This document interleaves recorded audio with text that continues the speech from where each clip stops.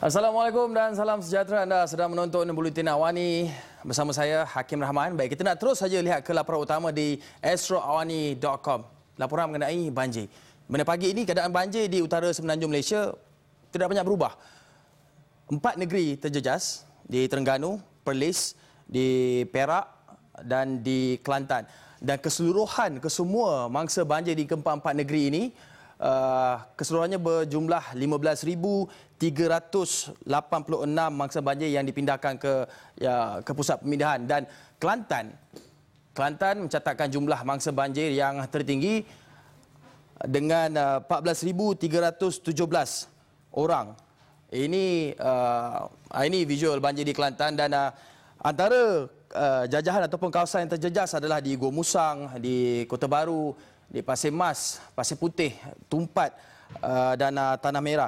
Dan menurut info daripada Jabatan Pengairan dan Saliran, 3 sungai di Kelantan ini semuanya melepasi paras bahaya, iaitu Sungai Golok di Rantau Panjang, Pasir Mas dan di Sungai Galas di Gua Musang.